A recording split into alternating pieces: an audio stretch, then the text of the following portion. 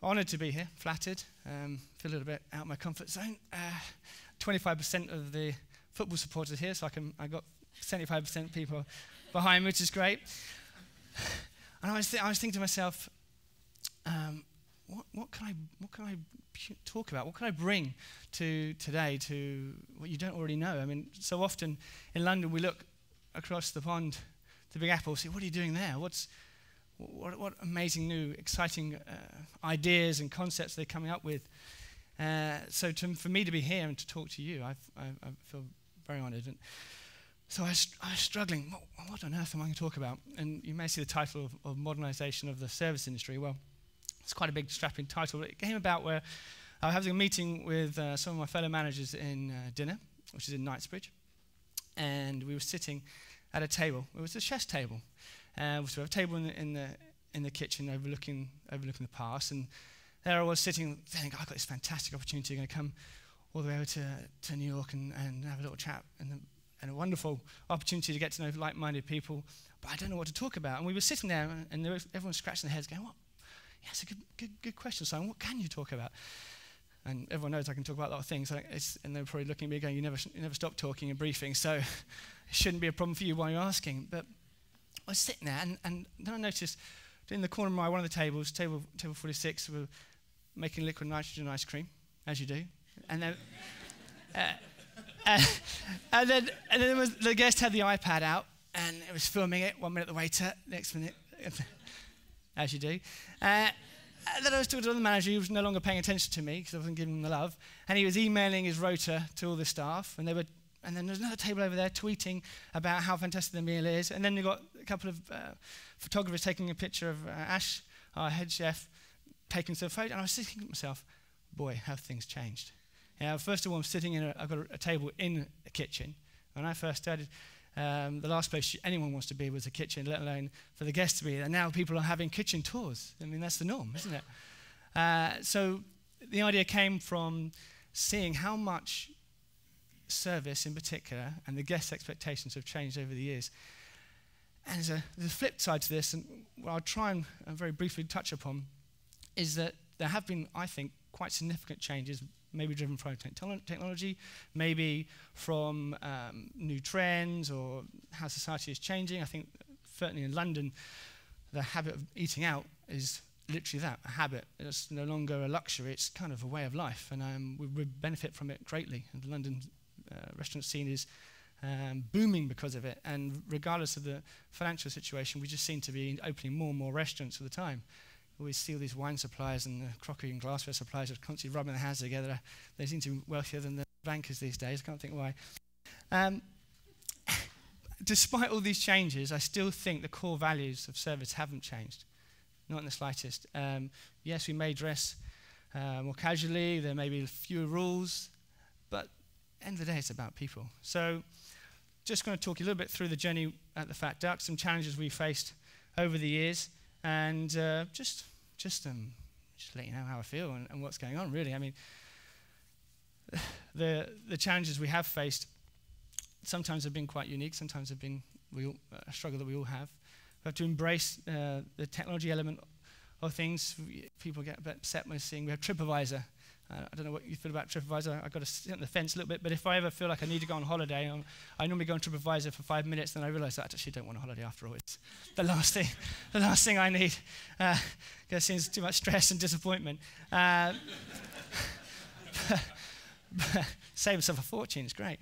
But it is valuable feedback. You've got to embrace it. And social media, we're a bit behind social media.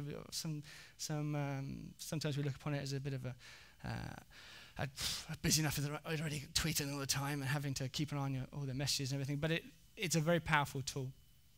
And going online, I remember the first challenge that Hesting said to me, right, got the situation, Simon, okay, we take reservations on the telephone, and we have two lovely ladies who looked a little bit overworked, and the reason was because we take 30,000 calls in a day, and we have 14 tables to sell.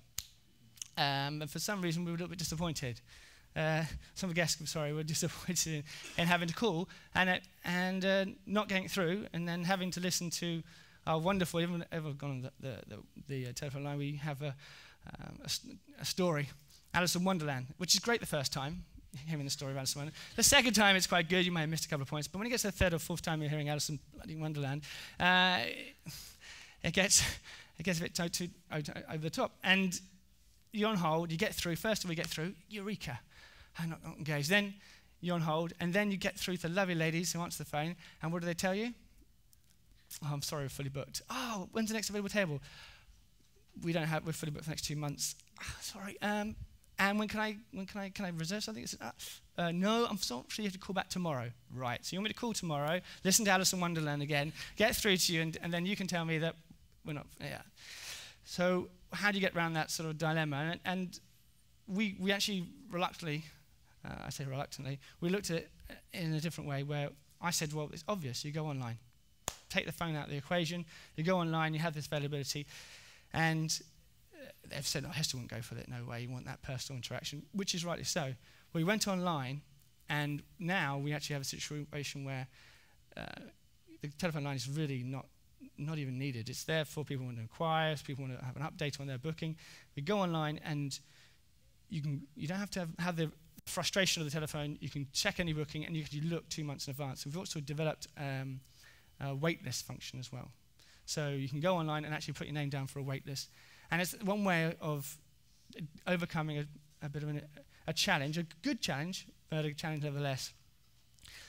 But what happens is, and this is the flip side to a lot of things, you do lose that human interaction. We've discussed it already, and I think we're going to touch upon it throughout today. It's about people. We're about people. This industry is about people. The atmosphere you create in the room is created by the people within it, whether it's the staff who are working in it or the guests who come in and submerge themselves in it.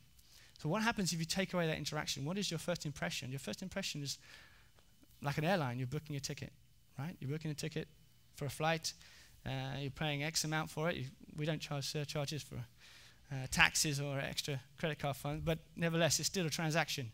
And where's the hospitality in that? And what we took from that was how do we change? How do we evolve? How do we improve that system? We've overcome one problem because we're not disappointing people, and we're providing a service that is, in our opinion, improved, and it's a way forward. But we've lost that interaction. We had stories where we find out there were I know a few of the soldiers that are coming in. They're going away, and they wanted to have the last meal before going out on service, and they wanted to come to the Fat Duck. We have times when it's not just anniversaries, but there's important moments, and they choose to bring it to the Fat Duck. How do we keep disappointing these people? How do we get around that? And how do you keep hold of those stories? So we developed a software where and a program combined with dealing with confirmations and then having animations to go through it, is to sample that we send an animated confirmation email to the guest for them to excite them, to give them a little understanding what they're about. We have that human connection through the phones to try and address that initial contact from before. So what am I saying? Well, it's clear for me that we have to embrace technology. Things are changing at a rapid pace, and the message from London is they want the excitement, they want to learn, they want the public now and the guests that come to us are far more educated. They're far more engaged with what's going on. They want to know about the origin of the produce. They want to know about the sustainability of items. They want to know so much more than before. And how do you address those? How do you actually get that message across? And it's been through explaining and educating the staff and educating the teams, but getting them engaged. And the real key for us is personal service. How do you appease all these demands and wants and still keep it personal? And what we've done over the last few years is looking at different ways to make your one experience your own. Now, a good example about coming in and sharing a magical moment and having that trust in that in the restaurant to deliver that magical moment, because you only get one chance at it. And I often tell the team at the Duck is, this is one service for you. This could be the one time these guests in this room come to this restaurant, the one time that they experience this. And they may be waiting for months, they may be waiting for years, but that's your responsibility to ensure you deliver every time on every guest. But how can we make it that much better? If you don't know, we have a 14-course tasting menu. So everyone has the same menu.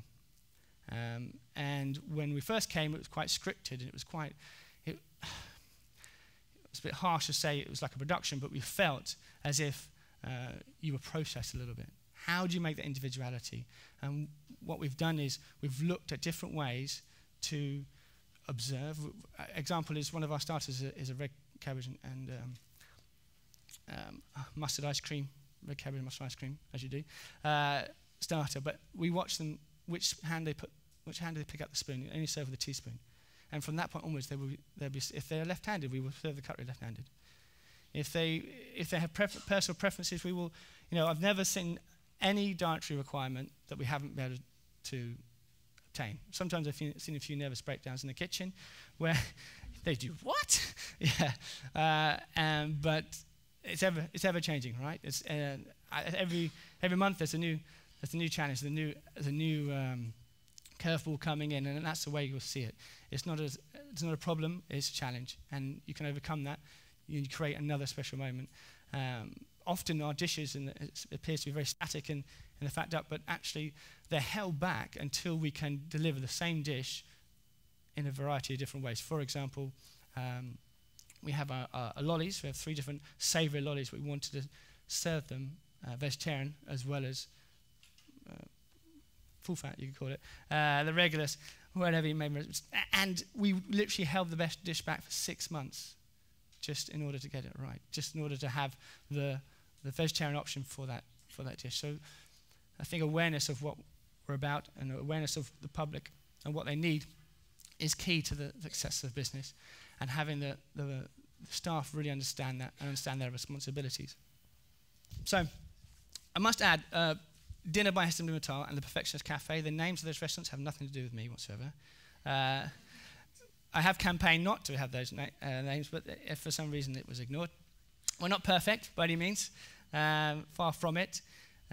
Our latest restaurant is open in Terminal 2. I flew from Terminal 2 to get here, so one extra shift before I left, where we're serving 1,400 guests in a day, and 15-minute meals is what we're after, instead of 4 hours in Bray and 14 tables.